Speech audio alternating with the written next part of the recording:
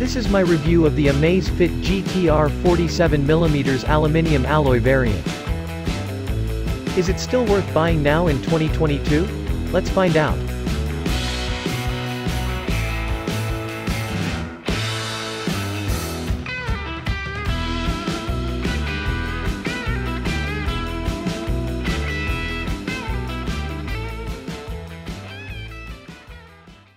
The Amazfit GTR is the first generation in the Amazfit GTR series that had released back in 2019. So, it's already an outdated smartwatch now in 2022. The first reason of why I'm still interested on buying this smartwatch is for its look and design.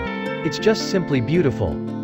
Secondly, the software, the interface, and the features this watch have, is all still relevant nowadays, at least in my opinion. Last but not least, of course, for the pricing. Its price had dropped down a lot recently, made it easily become the most worth to buy smartwatch in the same category. The Amazfit GTR that I have in here is the 47mm aluminium alloy variant, and it's definitely a solid and sturdy build. Its aluminium alloy variant made it very lightweight and comfortable to wear on our hand. The gunmetal color and the brown leather strap made a superbly perfect combination. It have a very premium look. The strap we have on this watch is a quick release type. This definitely will make it easier to change from one strap to another.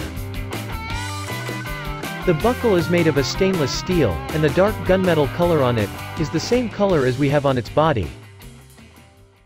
In terms of its user interface and software, it's so simple and very user-friendly on this Amazfit GTR. The interfaces obviously look old, but it's still a way better than most of the other latest cheap smartwatch on the market right now. When we swipe up from the bottom, there is status, PAI, heart rate, workout, activities, weather, music, notification, alarm, event reminder, more, and lastly the settings.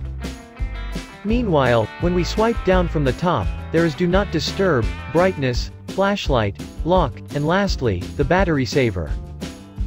This watch has an AMOLED display, so, of course it has always on display feature. To set up the AOD, just go to Settings. Click on the Always on Display option, then click on the watch face style. After that, choose either the digital dial or the pointer dial. I prefer the digital dial because it will be easier for me to look for the time in just a glimpse. Finally, go back and click the Enable Status, then choose the Always On option.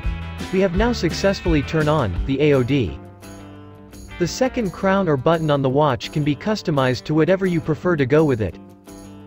To do this, just go to Settings. Then click the Quick Start Up option. After that, pick any of it on the list to go with that second crown.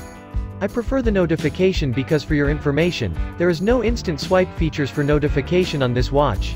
I don't understand why this watch has missing this important features. Meanwhile, for the settings of the screen on duration for this watch, we can set it from 5 seconds, up to 15 seconds. Apps for this smartwatch is called Zepp. We can download it directly from the Google Play Store. There is a lot of interesting features on this app, but in this video, I will just going to show you how to download and install a watch face to this Amazfit GTR using this application. First thing first, click the Zepp icon on your smartphone. And then click the profile. After that, click on the Amazfit GTR on the device list. And then, click on the watch face settings. Here we go. Tons of interesting watch faces to choose.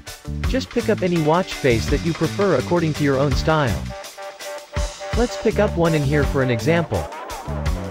Take note that this actually took some time to finish, but I had fast forwarding it for this video's purpose.